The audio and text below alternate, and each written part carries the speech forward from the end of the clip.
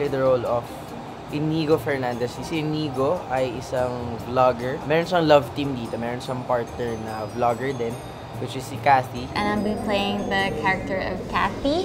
Kathy po is a very popular influencer and vlogger. Yun, I'm very cool and confident, walang kinakatakutan, and will do everything to keep her image.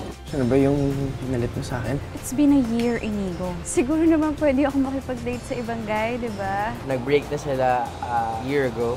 Since may mga followers na sila and subscribers, to maintain the image, kailangan nilang ituloy yun kahit na hindi na sila. Na habang nagpapatuloy yung pagpepeke nila dun sa situation, nakasangkot siya sa scandal and that involves Ella's character. Broken-hearted ka, di ba? Kailangan mo to!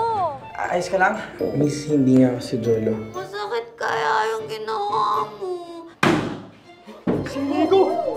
I'm playing the role of Agnes Makatarungan. Kasi siyang teacher, very conservative. Gusto niya maging principal kasi gusto niya sundin yung yapak ng family nila, isang family ng teachers. No boyfriend since birth kasi hinihintay niya yung naging best friend niya. In love siya sa best friend niya nung bata sila. Si ano pala, Faye, fiancé ko. Bakit naman ako imbitado sa kasal niya? Si Jolo, siya yung childhood best friend / first love ni Agnes, which is played by Ella Cruz. Si Jolo, he was supposed to get married, and then eventually he called the wedding off kasi he realizes na may feelings pa pala siya kay Agnes. Nag-start yung kwento ni Agnes and Iñigo. Nag-decide sila na ipalabas sa public na mag-asawa sila para lang hindi ganun ka-scandalous yung nangyari na two strangers kissing or caught na naghahalikan. Agnes, ito lang yung solusyon sa gusto na meron tayo. Sabihin na natin sa kanila na kasal tayo bago lumabas yung viral. I played the role of Timmy Yap, which is the co-teacher and best friend ni Agnes Makatarungan. Yung character ko dito is very funny, bubbly, and very supportive dun sa character ni Agnes. Nung pumasok sa buhay ni Agnes si Iñigo, medyo supportive ako kasi para magka-love life naman siya, kasi galing siya sa heartbreak, so para maiwas naman siya dun sa lungkot. Si Sean ay ang best friend at ang social media manager ni Iñigo of Iñikat, and siya yung responsible friend ni Iñigo, and siya isang masculine gay man. Siya yung nagme-make sure na everything's under control. So Janica Villanueva, and she is the childhood sweetheart of Iñigo. Nanggaling siya sa Amerika because kailangan niyang magpagamot kasi meron siyang heart disease. And babalik siya sa Pilipinas not knowing na pagbalik niya sa buhay ni Iñigo, masisira pala niya yung relationship na nabubuo with Agnes. Kapal ng mukha mo! Yung asawa ko naman talaga nilalang! Wala ka talaga pinipili! Hindi mo! So eventually, ma-meet ko si Ella. Tapos I would really hate her because of that. Na parang nafo-fall na si Iñigo kay Ella. So, ang pagpasok ng character ko dito sa buhay ni Agnes and ni Iñigo, medyo nagkaroon siya ng reaction na may doubts kay Agnes kung sino ba talaga mas pipiliin niya, yung first love niya, or yung present love niya, which is Iñigo. Pag-survive yung dalawang tao sa gulo, nasangkot sila, and yung dalawang stranger living together agad nang dahil lang sa isang pangyayari kailangan nilang gawin to para mailigtas nila yung reputations nila. Sa isang iglap-biglang, wait, nakita na nila yung makakasama nila sa habang buhay. Is it true? Kinasal ka na raw? I want to meet this girl and her family.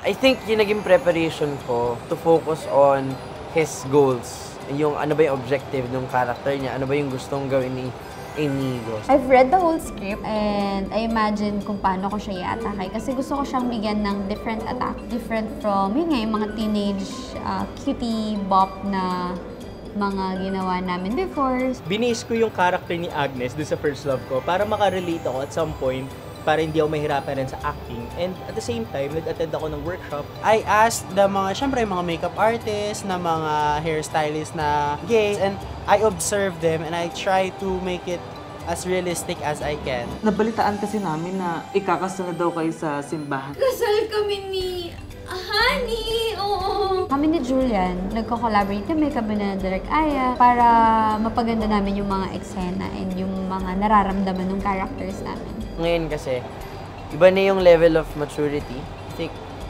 that's the biggest factor din na iba yung take namin sa characters and we understand it more. Tapos, mas alam namin yung ginagawa namin. Sobrang bait ng dalawa, ng Julianella. Very supportive din sila kapag kailangan ko ng help with the script, with my acting. Ginaguide nila ako throughout the series, kung paano yung acting, kung paano yung gagawin ko. They're really humble and they're really professional about what they do. Dito ka sa sofa matutulog. Please, Kuto, dyan mo lang ako patutulugin. Eh, alam nga namang dito ako matutulog. Pinagsisisihan ko talagang pinakasalan si Agnes. Nahabi ko niya, akala mo siya yung may-ari ng bahay? Jackpot yun! With working with Direk Aya, grabe, sobrang ibang experience. Kaya turuan niya ako paano mag-act ng maayos. At the same time, she's very patient with me. Kasi, syempre, nahihirapan rin ako sa mga ibang scenes. She has a very, very long patience. Emotions, dun talaga siya nakatutok. Sa artista, tinutulungan niya talaga yung mga artista how to build their character and their emotions. Tutulungan ka niya para mas maipalabas yung natural na acting sa specific scenes na yun. Isa siya sa mga director na talaga hindi bumibitaw sa emotions. Very particular sa emotions and that's what I really love about her. And action!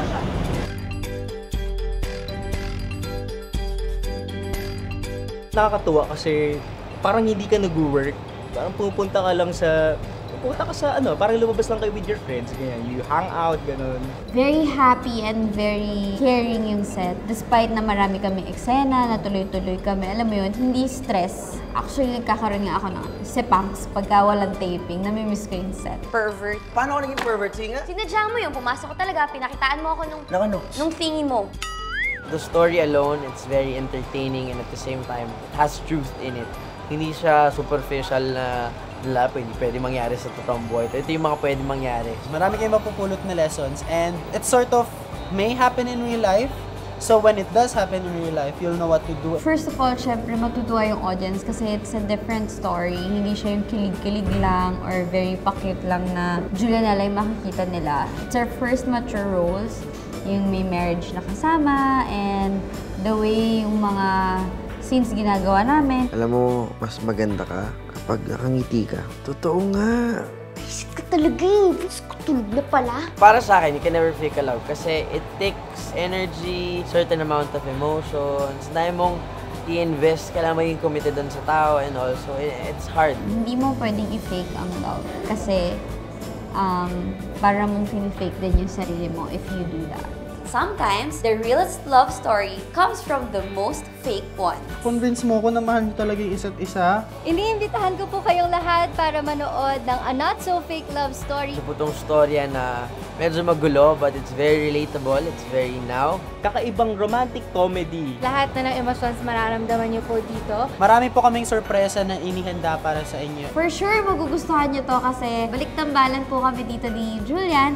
And this time, hindi naman po pa-cute ang makikita nyo dito. I have a very mature roles. Huwag po tayo maniniwala sa mga fake news, diba no? Fake! Tingnan nyo kung paano nila masusurvive if they can really fake a love story. A not so fake love story dito lang yan sa Sari Sari Channel.